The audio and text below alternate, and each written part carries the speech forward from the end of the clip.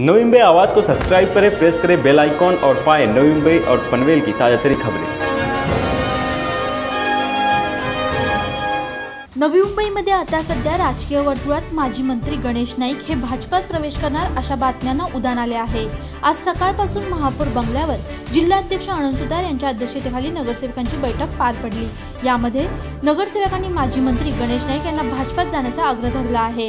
यावर बेलापूर विधानसभेचे आमदार मंदा म्हात्रे यांनी याबाबत विचारले असता त्यांनी सांगितले की नाईकांची ही बैठक घेऊन पब्लिसिटी स्टंट आहे।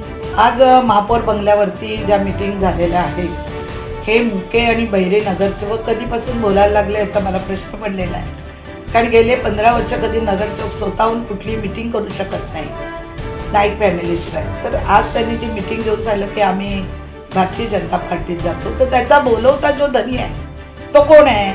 हेच आहेत। यांच्याशिवाय ते पान सुद्धा हलवू शकत नाही।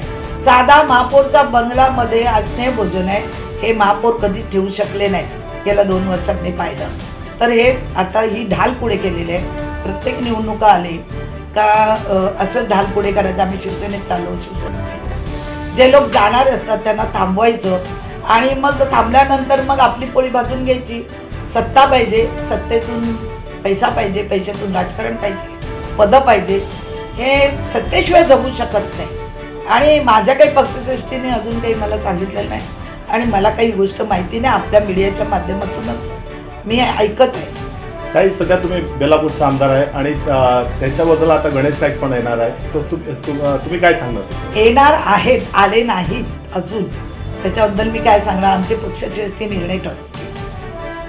त्यांचं म्हणणं आहे की विकासचं काम 5 वर्षापासून सध्या रखडले आहे, इथं यामुळे इथं अडचण होत आहे, तुम्ही काय सांगणार? ज्यांनी कधी 20 वर्ष विकास काय त्यांना माहिती नाही, विकास हा शब्द कधी त्यांना माहिती आहे का?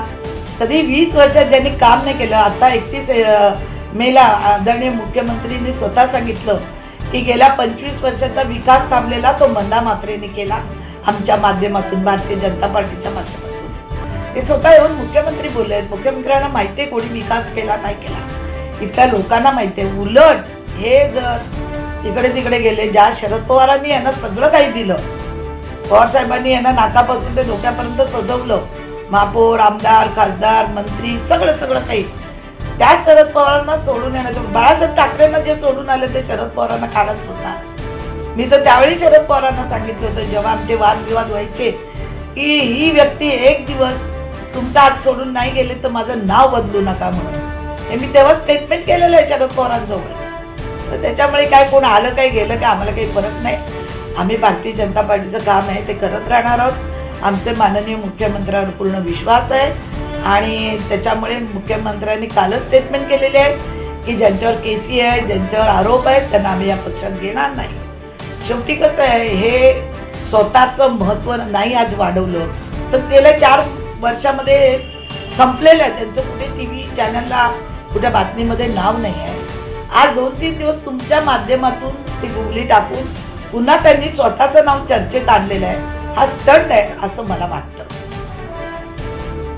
वीडियो जर्नलिस्ट सुमित प्रिया भुजबल का रिपोर्ट। नवी मुंबई आवाज़ को सब्सक्राइब करें, प्रेस करें बेल आइकॉन और पाएं नवी मुंबई और पनवेल की ताज़ा तरीन खबरें।